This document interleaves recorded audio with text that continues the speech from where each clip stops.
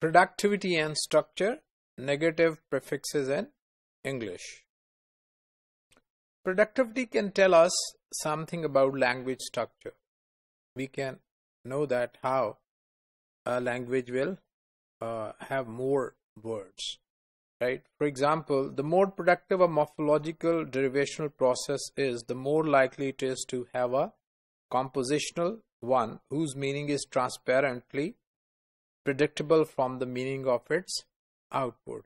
So we can see that if there is any segment of the in a language and that is productive, right? So we can see that it can join other words and make more and more words, right? And its meaning is understandable. We can look at its meaning. The converse is also true. The less productive a derivational process, the more likely it is to result in a non-compositional, semantically idiocentric, non-transparent output. So if some derivational process is non-productive, so it will make fewer words. It will be fixed with fewer words, right?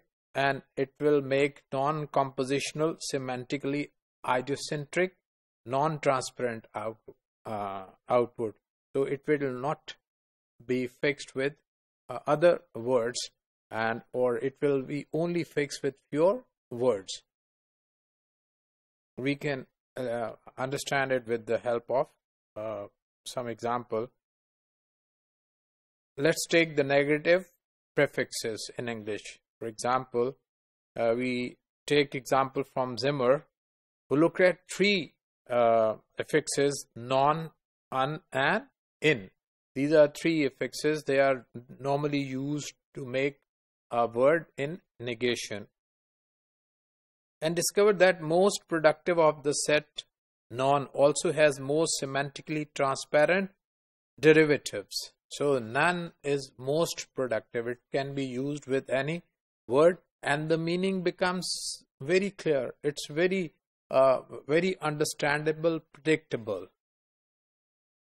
However, compared to other, in which meaning has to be learnt in some cases. This is shown by the contrast between the two. For example, let's look at the word non-Christian and un-Christian, right? Non-Christian clearly tells us that not Christian, whereas un-Christian, it is not likely the etiquettes or the manner of the Christians. So non-human, inhuman. Similarly, non-human, obviously not human. Inhuman, the person is human, but he does not behave in a certain way, right? The difference, what is the difference? Non-Christian mean not Christians.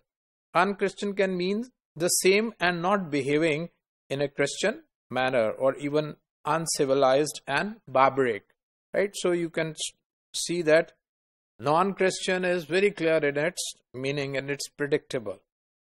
Likewise, non-human simply mean not human, while inhuman refers to absence of human qualities like pity and kindness. A person can be both human and inhuman, but not human and non-human. Non-human makes a clear distinction between human and not human. The non-words in general simply negate their bases, and in and un words have the meaning completely opposite to X, where X is the meaning of their bases, in the way that east and west are long and short are opposed, right? So they are different in their meanings. In and un are different in their meanings than non, which is very much transparent and clear. To put it in a more technical way, non is a logical and contrary negator. Using logical notation, we could represent non-Christian as in where this symbol, negation symbol, mean not. So negation symbol and Christian mean not Christian.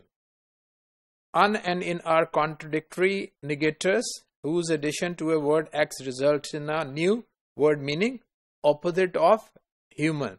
I mean, inhuman the behavior is inhuman mean that is not likely to be seen by the human beings. Zimmer's observation extend to other derivational affixes, especially the ness is more productive in English than itty. Right? They both are used to make abstract nouns.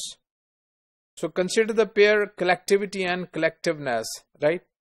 Both have the same meaning, but collectivity have a certain meaning too. Both may mean the quality of or condition of being collective. Only collectivity has the additional meaning, the people considered as a body, a group of people. Overall, when we compare many such pairs, the ness derivations has more transparent semantics. When we say transparent semantics, we mean that the word refers to its meaning.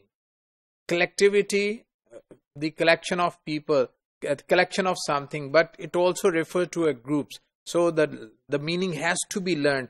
But collectiveness has no problem. We can easily predict its meaning.